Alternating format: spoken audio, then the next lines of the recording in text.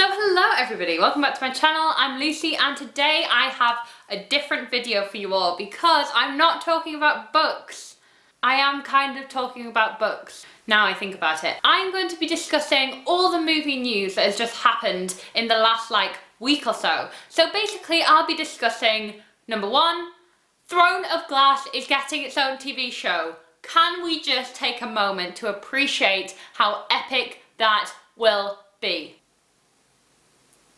Okay. Number 2, the Allegiant trailer has just dropped. I haven't seen it yet, so I will be giving you guys my reaction and I hope it's good. I had issues with the second film, but I'll go into that later. Number 3, there has been a Mockingjay trailer released, which I also haven't seen. So let's do all the reactions in one video. Okay, so number 1, Throne of Glass. Can we just take a second? I have been waiting for this moment for so long because I've always felt that the Throne of Glass series just lends itself so well to TV. Also, can I point out that this is TV, not film, which means that we'll get so much more character development, we'll get so much more world building, and hopefully we'll get the option of quite a few series, so they would be able to do all of the books without an issue, I'm hoping. Okay, so let's go into fan casting for Throne of Glass. I think it'll be really hard to cast Selena because no matter what they do, all the fans have this idea of Selena in their heads, at least I know I do. And I don't think that there's an actress that is around right now who I can say, yes, that is Selena without doubt. I always picture her like this, obviously, from the covers. And she has this kind of white gold hair and she has to be really menacing but beautiful. So I am going to talk through some options who I think might be a good shout for Selena. Let me know your thoughts down in the comments and no doubt we'll have lots of discussions on who would make the best Selena. Number 1, maybe Chloe Moretz. I've seen quite a lot of fan casting for Chloe as Selena and I think she might be able to look the part. I think that's probably quite a good shout. She's probably young enough to play Selena. And then I've got another option which would be, I think her name's Eliza Taylor, but she's in The 100 and she plays the incredible main character on that and she's just really, really badass. My only issue with Eliza as Selena would be that she kind of looks more harsh in the face. That sounds really weird. And also maybe it's the fact that I've only seen her in The 100 where it's kind of really cutthroat, it's bloody all the time, she's dirty in every single scene. And maybe I can't picture her as this really live assassin.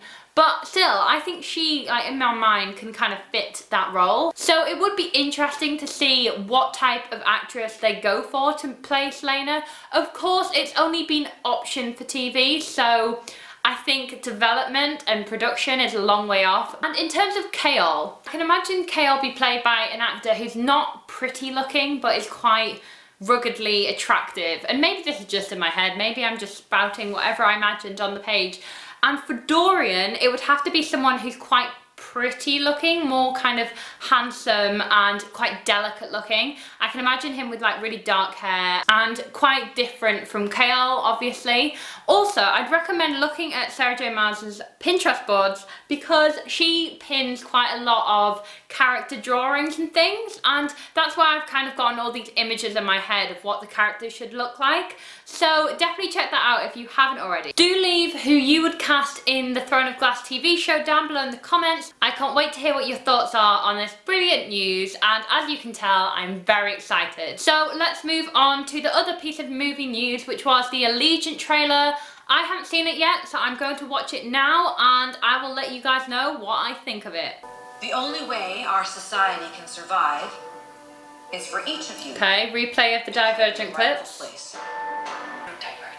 Oh, shy with long hair. She's gonna kill me. I'm not gonna let that happen. 4! Oh god, that stupid house levitating scene. I hate it. Okay, let me pause it. What is that ridiculous scene where they're running up the wall? What? Oh, I like her longer hair though. We have to. There's no turning back. And the world beyond the wall looks like Mars.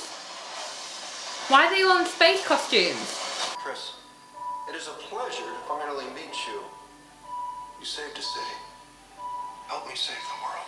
Well, okay, that was interesting. I didn't expect the world beyond the wall to look like that. I thought it looked a little bit too like, this is going to sound stupid, but futuristic, and that was not what I pictured in my head. Like, why is the world red? I don't really get it. Did I miss this part of the book? That was interesting. I do like Shailene Woodley's longer hair. I think it looks a lot more flattering than that cut she had in Insurgent. Yeah, what was that?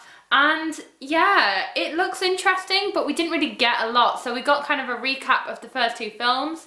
I adored the first film, by the way. The second film, as I have probably said in a few videos, it was disappointing. Hopefully it won't be as far-fetched as the second film. Please just stay true to the book, which I'm kind of confused by the whole red planet scene. So can you let me know down in the comments if that is actually in the book, if the world is described as being that red? I don't know why this is bothering me so much, it just is. Okay, so now we're going to be watching The Hunger Games Part 2, Mockingjay Part 2, For Prim trailer it's called. So I'm really excited about this, mainly because Hunger Games, yes. It's okay, you're just dreaming. You're dreaming. I've been in there once, done it. Well, this is emotional.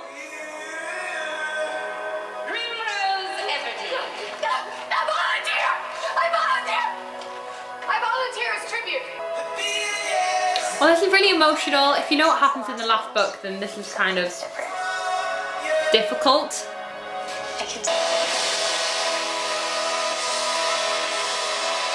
This is a really weird trailer, could I just say? No, I need to say goodbye.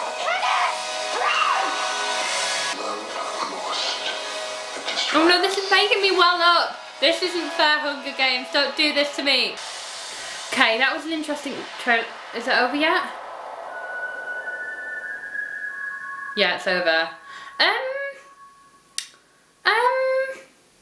Was that like an official trailer? Yeah, it was. That was a confusing trailer because basically there was Katniss in the background of the entire thing, like, I mean like Mockingjay Katniss, like badass Katniss. And then it was playing clips of all the other movies, and it was surrounded on Prim, which for obvious reasons is emotional. I am definitely like shouting at this camera now because I feel that was a bit of a emotional trailer. Am I the only one? No. So that trailer was interesting because it was obviously like a catch-up type of thing.